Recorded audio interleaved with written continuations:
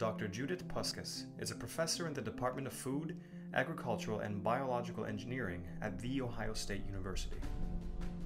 She is currently working on an idea for a new protective mask made from a polymer, or more specifically, a rubber. The material is a non-woven fiber mat, which is made by electrospinning. What sets this material and mask apart from what is currently on the market is that it will not get wet like a traditional cloth mask. Like the lotus leaf, the material is water repellent, rejecting droplets from absorbing into its surface. Even so, it is still breathable. It contains microscopic spaces between the fibers that allow the wearer to breathe freely.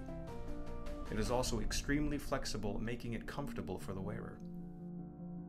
Last, but certainly not least, this material is also antimicrobial and will hopefully be effective in filtering viruses like COVID-19. Currently, Dr. Puskas has partnered with the Mayo Clinic to test the filtering efficiency of this material. If successful, the material could be fashioned into masks like the N95, or medical masks worn by frontline workers.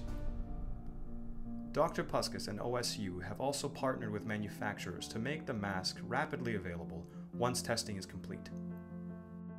Dr. Puskas and her team are asking for your help to get this material and mask tested and into production as quickly as possible. Please consider donating to this research. Effective PPE is in great demand, and this new mask could be an incredible resource for our medical system, our frontline workers, and of course, ourselves.